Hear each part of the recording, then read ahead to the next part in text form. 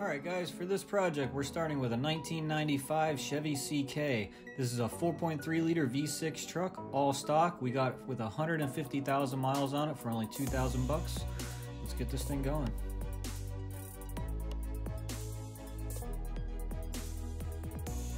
We brought it out here to Full Pin Fabrication in Ocala, Florida. Go ahead and back this thing in. We're going to start tearing it apart.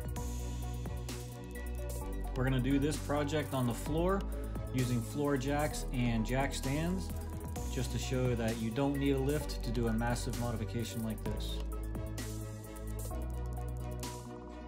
Alright, big project for today. We got this 95 Chevy CK, bone stock, super clean truck, V6. This is going to be our big project for the summer. It's going to be called Project Pre-K, Back to Basics.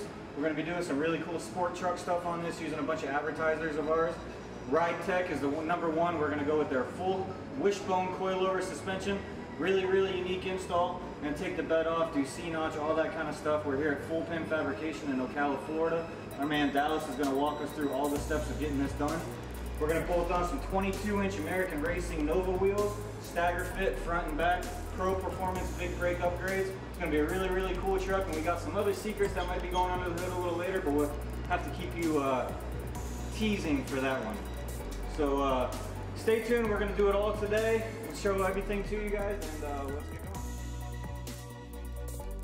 Ride Tech's new coilover wishbone suspension system for 88 to 98 Chevy CK trucks includes everything you need to swap out that factory suspension for these new coilover wishbone setup. Let's get this thing going. First thing we got to do is remove the tailgate and the bed. To remove the bed, you just have to take out the 6 factory body mount bolts underneath the bed, as well as the screws around the gas filler neck.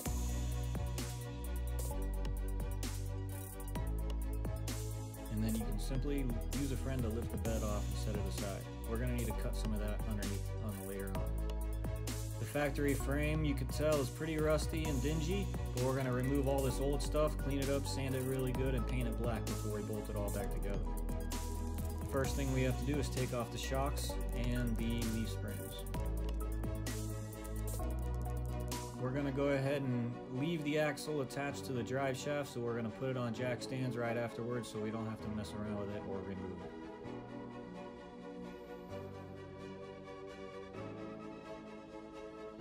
Now with the shocks removed, we can take out the leaf spring bolts, and they'll simply slide out with the axle staying in place.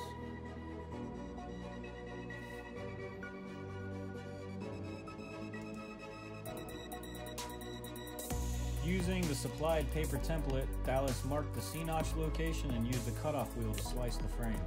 Before the new structured brackets can go in, he took the time to coat the frame to avoid any future rusting.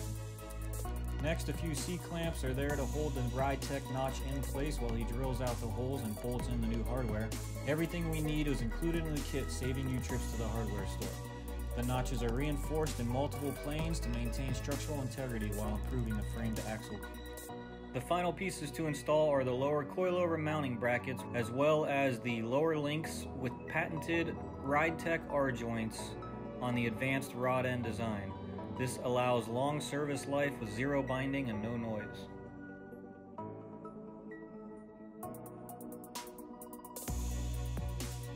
These AZ Pro Performance brakes are pretty impressive as well. Disc brake conversion for the rear. Everything bolts right up, no custom modifications, brackets and everything are included. Ride Tech's coilovers utilize a single tube cartridge known as a monotube. The design features significantly larger piston area, which in turn provides more responsive dampening than a twin tube shock. Alright, after a few cuts on the bottom of the bed, we can go ahead and slide the bed back over and drop it on and see how it looks with the new wheels and tires. The front of the truck is next on the list. To make things easy, we just simply unbolted the lower control arms, the factory sway bar, and the steering linkage and slid the front end out as one massive unit. With an empty wheel well, we're ready to bolt in the new upper and lower control arm. To put the coilovers together, it's very simple. You just mount all the pieces, slide them down, get them in place. You don't need to finally adjust them until they're in the truck. You put the springs on, put the retainer clips in, and slide it into the truck.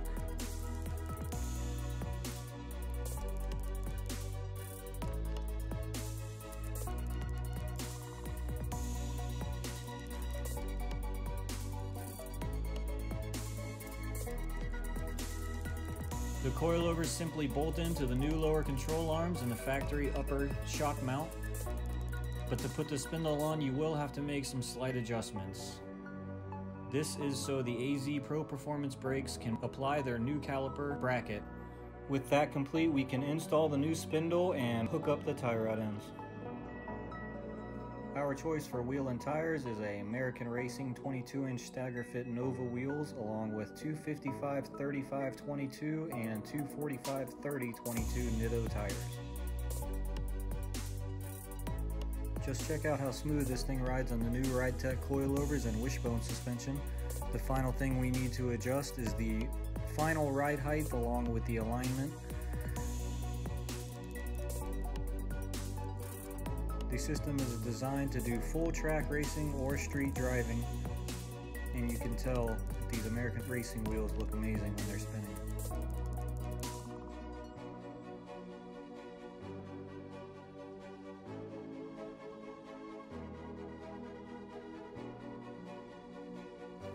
Alright guys, so now that you can see how simple this install can be, go ahead and jump on ridetech.com, pick the individual pieces and parts that you want for your system, and place your order.